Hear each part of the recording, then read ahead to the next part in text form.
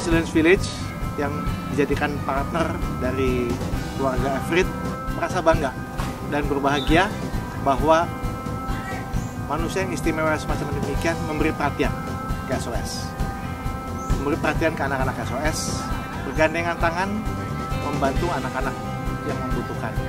Saya pikir ini sesuatu yang luar biasa karena melalui lagu kebangsaan yang dinyanyikan di Indonesia, yaitu lagu Indonesia Raya, komunikasi antara Capri dan anak-anak Indonesia menjadi begitu mudah.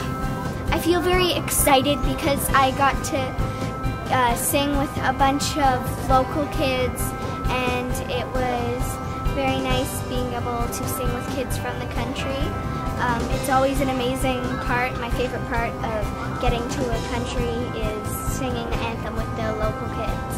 I want to inspire other kids to use whatever their talent is to help people and kids around the world.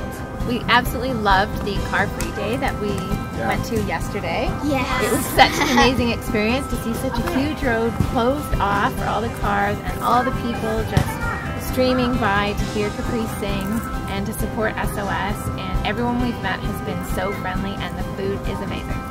In the morning when we wake up, we have our schoolwork. Then we go to the village and we do the things that SOS planned for us. And then we have our time where we work. Carrie does stuff with the website. My dad does the social media. Capri practices her anthems, and I write my blog. So we have a separate area for each part of the day.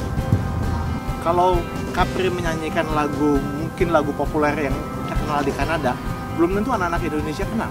Tapi di sini anak-anak Indonesia melihat anak luar negeri belajar lagu kebangsaan Indonesia.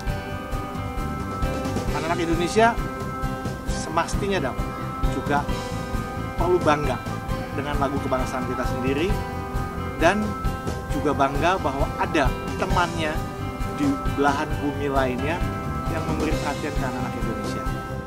We have always hoped to not only raise as much money as we can, but to create as much awareness as we possibly can for SOS.